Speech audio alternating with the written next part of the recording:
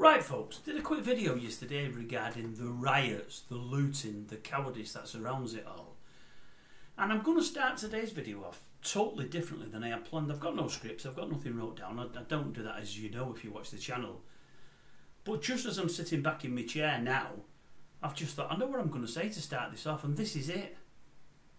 At last, we've got somebody in power, we've got a government that has said they're going to do something and actually followed it through quickly. Before people start getting on the keyboards, having a pop at me or tuning out, let me just say this. I don't really support any party. I've said time and time again, I don't think Starmer is the man to lead the country. I don't know that I trust him or I believe in him enough. But I can't say I like anybody out there. The Conservatives were absolutely crap. They were corrupt. They were really, really bad. I've got no dog in the race at all. Yes, change was probably needed, but I'm just worried Starmer's not the man. That said, that takes me to my statement a minute ago. He said a few days ago now they're going to get really, really hard with these people that are caught rioting, carrying out criminal damage, doing things to the police, and hopefully those behind it as well. And I've got to say, talk about taking action. It's been done. From the riots, to the arrest, to the putting in prison, to the in court, and to the sentence. And that is what was needed. And I think what's been done extremely quickly has been brilliant. Last night I did a video here saying that I even believed my town, that there Warrington, was going to have riots last night. I even heard, not so much rumours, people were telling me this stuff on social media saying that they're fighting on place in Warrington called Orford. It's moving into the town centre. People have been told don't go into the town centre, avoid it at all costs. As far as I'm aware, there was no riots at all in the end.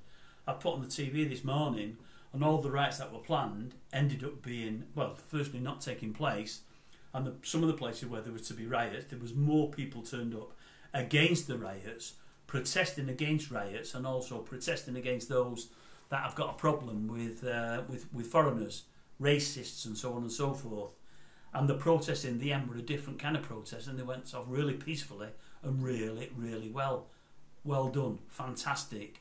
Now I did something about these riots yesterday, and a couple of people told me a couple of things that I didn't know. Now, as I've said many times in the past, folks, I'm not a political animal at all. I mean, they talk of far right and far left. I don't know one from the other. They talk about, is it this Andrew Tate, because he's got involved in it in a roundabout way. I've just done a video a moment ago on a woman called, let me look, because I can't remember her name, I don't know who she is. Don't like her from what I've read. Bernadette Spofford. If you don't know who she is, watch the video. Anyway, she's one of the people behind these tweets that started, is it tweets I think they called, I don't do it myself, a week or two ago, saying that the young lad that carried out these killings was a boat person who came off a boat a year previous, and MI5 and MI6 had been watching. Just lies, lies, lies. She was one of the first to peddle those lies that started the riots, or that helped to start the riots and fuel the fires amongst people. Anyway, that's a different story altogether. Yeah, I couldn't think of Andrew Tate's name in that because I wanted to name drop him in there, because they mentioned Andrew Tate, who I know who he is, but I don't know him, I don't follow him. I couldn't think of the guy called Tommy Robinson, but then it came to me who he is. Don't really know him. I know that Kate, whatever her name is, he's always championing him. Is it Kate something or other? She's on the YouTube all the time, I can't think of her name. She used to be on This Morning, and now she doesn't like anybody. She only likes those that nobody else likes. I know she champions him and others do as well. But I know these riots, there's been people behind them, the keyboard warriors, making things happen, but not turning up to the riots themselves. They don't want to get themselves in trouble. They want to get us doing their bidding, doing their work for them. And if we get in trouble, they're not bothered. No skin off their nose at all, because I say they're not there. I think I've read, is it Tommy Robinson? Is he on the beach with his family somewhere in Cyprus? And many of his crew, they say, I don't know if it's true, are behind all of this. But anyway, these riots took off, and as I said, they should have happened last night in loads and loads of towns. There was rumours yesterday morning there might be 100 of them. I think none have happened. I think people have realised, number one, that there's a massive outpouring there of folk, normal folk, like I class myself as, who doesn't want these rights and doesn't believe in them. But also, I think number two, they were seeing how quickly the government had acted, and the police and the courts, to hand out some proper judgments. And as I say, yesterday I think it was, they gave the first 3 or 4 sentences in Liverpool, which is only a stone's throw from here. I think one guy got 2 years, another guy got about 20 months, and another guy got about 12 months. Now the 2-yearer, does he get out after 7 months? Is it a 30 sentence? I think it is. But still, it's going to make people think, do I want to get involved in all of that and spend 7 months or more in clink? And the answer to anything like that should be no. You see, what's happened, folks, I believe one of these, it could be the guy that got 2 years. I read about him somewhere, and things go in and out because I'm doing that much and I can't take it all in and whatever. But I think I read one of the people that was locked up that's now serving time. He's been playing bingo. This is the true story, this. Bingo with his wife. He's got K-Lied up. He's had a bit too much of the old pop, you know, the old falling over juice. He's come out drunk. There's a riot going on, as Dr. Feelgood once said many years ago. He's looked at it and thought, oh, this looks good. This looks like a laugh. All of a sudden, he's got roped into it. I think he might have chinned somebody or something of that ilk, or he might have robbed something. He's got arrested, and I think he's doing 2 years. He was only at the bingo. He's a man of my age. He looks like butter wouldn't melt. But he's also a fool. Because why has he got involved? Why has he gone watching it? These people that go watching it, they go watching it not to get involved. There's all these idiots with the cameras filming it like, right, plebs. And all of a sudden, some of them get involved. They might see somebody hit a policeman, which they shouldn't do, but the policeman hits back and they're thinking, the copper shouldn't hit him. He's already been hit, the copper, don't get me wrong, but the copper shouldn't hit him. And they get involved and they're getting done as well. So yesterday, the first few got sent to jail. And we're seeing pictures today on the TV of where the police are going to various households throughout Britain and arresting folk. And I think it's great. I think it's really great. That's what needs to be done. These police, whether you like them or not, they're still normal human beings. They've got wives, they've got children and whatever else. They've got bricks, bottles, concrete raining at them from all angles. They've even got police dogs that have had bricks thrown at them. Dogs? What have they got to do with anything? It's madness. But now I think the tough stance that the government has taken and the swiftness with which they've acted, I think has made people think twice, and so it should. Now, somebody put in the comment section yesterday in here, well, if there is the double standards. Look at that. Was it in London a few days ago where there's a couple of rival gangs on the streets all with machetes? And he said the police did nothing. If we did that on the streets with machetes, we'd get locked up. And I agree with him. We would. And rightly so. And he's saying, what about these people in your Rotherhams and your Sheffields and, is it Sheffield, I think, and Rochdale? These foreigners that were raping young children and this, that, the other. I agree with him, it's out of order. Many have been jailed, many of them should have been jailed years and years and years earlier. We've already covered it. They should have got even more years than they've got.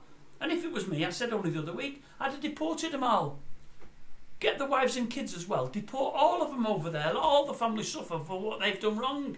And let them go over back to their own country and be shamed in front of their own people. Maybe they won't be shamed because many adults over there, many males in these countries treat women like they're nothing.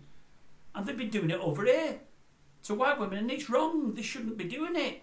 There's lots that shouldn't happen. But for all these lots that shouldn't happen, for every bad black person or brown person, there's 20, 30 or 40 great people. They're all great people. We're all great people. We're no better than anybody else. Nobody's better than us. Don't matter what your skin colour is or your religion is. It's how you are in here, and how you are in here, and how you act to your fellow man. Doesn't matter what race they are or what religion. This fellow was right. If the police are sat in vehicles and they're letting people walk around with machetes, it's wrong. I didn't know that was the case, if that is the case. And what it might be, to be honest with you, that might be racism in its worst form. Because the police might be thinking, well, they're not doing us any harm. Let them beat 7 bells out of each other. Let them machete one another. They might be thinking along the lines of, and this isn't me saying this, I'm saying it but I'm not thinking it, there'll be less of them. They might be thinking, if they fight amongst themselves with machetes, there'll be less of them, which is extremely racist. They might be thinking that. It's wrong. If people on our streets with machetes or knives or whatever else, they need locking up. And they need locking up for a very, very long time. And if you lock them up for a very long time, it'll stop people doing it. And if you deport them, it'll stop even more. Because this is a gravy train over here. Everybody wants to be here. Make the first thing, if the jails are full and they're collapsing under the weight of people in there, send folk that are doing wrong in this country, that haven't come from this country, back to their own country, deport them. That'll stop folk doing it. And that's not me being racist, by the way, but what I'm saying is if they come from elsewhere and they're committing crime, send them back, let them commit crime on their own doorstep. It sounds racist, I know it does, but it's not, I promise you it's not. If we could send white folk over here that are doing stuff to other countries, I'd send them, but we can't, can we? They're born over here, they're from over here, nobody else will take them, they've not got dual passports. But that's how it needs to be. Now, I don't know if there's a law for them, and that's a Muslim. Somebody was saying that it's all a Muslim nation and they're getting away with blood murder and we're not. I don't believe that. I've not really seen that. But if it's happening, it's wrong. They should be policed the same way we're policed. They should be treated the same way we're treated. But at the end of the day, I think what the government's done for a change is spot on. They've acted decisively, quickly, they've done it really, really well. And I think it's put the wind up some folk. Because as I say, the people that are behind this, the keyboard warriors, they're not getting involved in it. They're whipping up the hatred and everything else. They're doing that. They're not getting arrested. Hopefully some of them will be in the end. But they're not getting it. They're sending folk out there to ultimately get done, to cause grief, but ultimately get done themselves. Maybe the folk that are going out there, the sheep and our religion, wait a minute, I've got no real dog in this fight. No one's doing me any harm. What am I going out there fighting with the police for? I'm going to get arrested. As I say, I seen one the other day in the papers, they're all laughing at him. There's a bloke, there's in Middlesbrough, he's got a mask on, don't when anyone wants to see him. He's got a short sleeve shirt on. He's got tattoos everywhere. One of them's a big, is it English tattoo, the big red cross, I think with Middlesbrough FC underneath it. And they're laughing, this end the most stupid writer in Great Britain. Everybody's going to know who he is, mask on or not. And I agree, but that's some of the people that are out there rioting. Thick. As pig you know what? They're thick. And unfortunately, the people that the puppet masters are pulling the strings, they're great because they've got loads of thick people that are doing their bidding.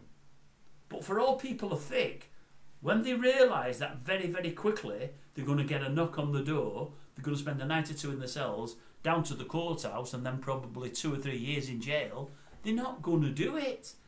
And that, as much as anything else, I think might be one of the reasons why the riots weren't happening last night. Yeah, we're probably going to see a few more of them, hopefully not so many. But now, if the judicial system carries on acting the way that they have over the last couple of days, it might fizzle out a lot quicker than it was going to.